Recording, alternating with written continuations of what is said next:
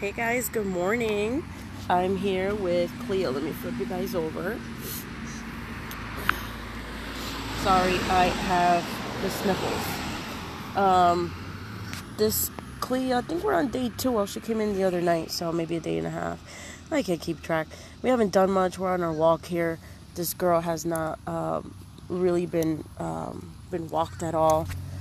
We have a person coming in, and she was barking at dogs and people and stuff before. This is our second walk that we take together.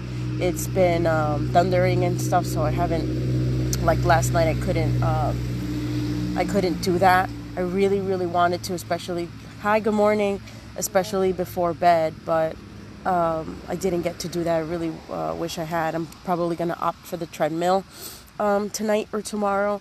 That's just because we've got a lot of fireworks that are starting already in the evening. It's just getting really loud.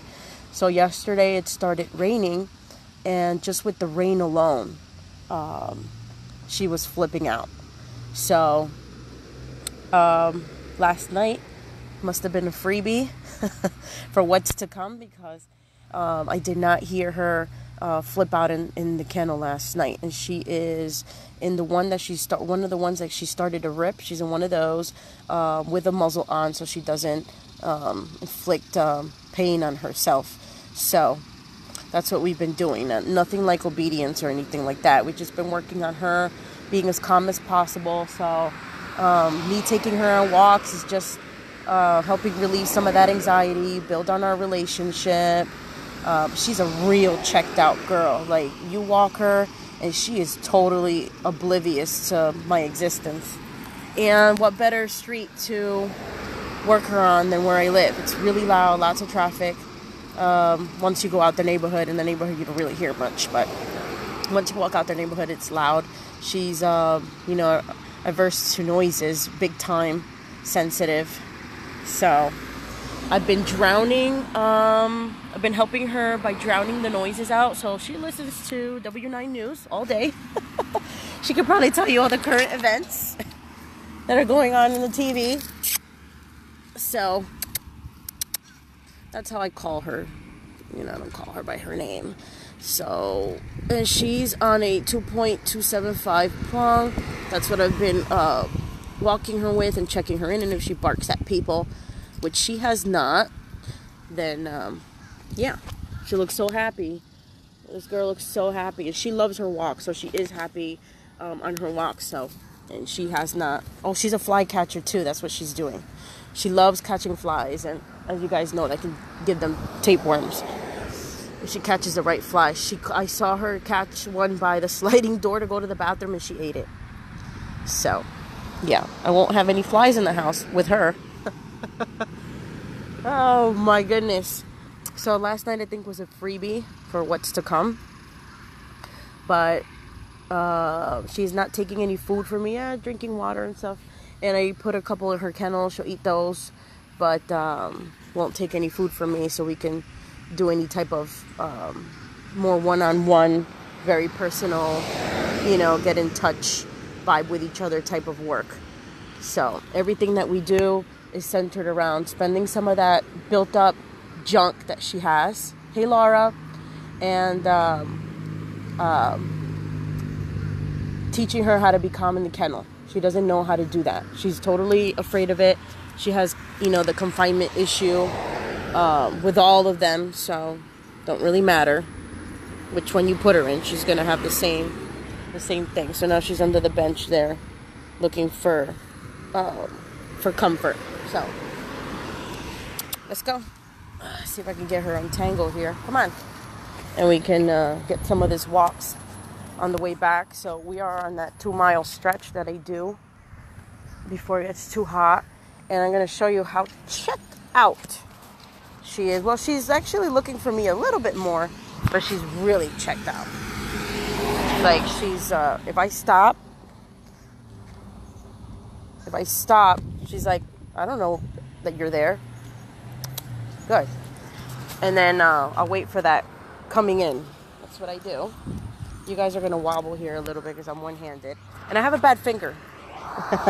Which is looking good, by the way. I can bend it a lot more, going to therapy and all that. Not that y'all care. But she's totally checked out. Not as bad as the other one, or the other day, or day one, or whatever you want to call it. There's some poop bags here. These are the worst poop bags ever. You know, I'm a poop bag snob. So she doesn't, she's just too anxious to even check in. Sit, sit, sit. Yeah, see? She won't do none of that. Just gathering up her leash here, keeping it short, and flipping around the other way. She has like no acknowledgement that I'm even here. So that's what we have. If you guys have any questions about how Cleo's been doing, I think last night was a freebie, but I don't want to be negative. I did not hear her last night. She did not throw any fits last night. Night before last, I think she threw about 3 fits. Okay. What do I do when she throws those fits? You have to remember that what I'm saying has been tried and done. I've done it thousands of times. She is on e-collar, low level for any startup of the cycling. Any startup of any cycling, which means her starting to have a party in the kennel. The initial parties are her really sitting up, stress panting, spinning, looking around. It starts way before she starts looking around the kennel for an exit. And that's when I start my conversation with her on e-collar. Nothing out of this world, nothing that's hurting her. That's not what I'm looking for. However, the e-collar works in a way that you have to match the intensity. And if I'm asleep, I can't catch a start of a cycle, or if I don't hear the baby monitor, right? So I have to go get her out of the kennel, either bonk, leash correct, or give her some kind of energy, finger touch correction, something like that, till she calms down. I put her right back in the kennel. I make sure she's calm before I leave and go back to either bed or whatever else I was doing. Usually when I'm awake, I can catch her cycling because I keep the baby monitor on me all the time. Even in the shower, I take the baby monitor on me. So she's wearing an e-collar 24/7, and it's on a comfort pad. So she can't get like pressure spots. She can't, the e-collars don't burn, as people say, but they can get pressure sores if left on too long. So she does have a comfort pad with it, which is especially for dogs with like short hair, little dogs, and if you need it for prolonged use. So there's other comfort pads for like long hair dogs too, but she doesn't have it. It works enough with her hair. She doesn't have like really thick fur.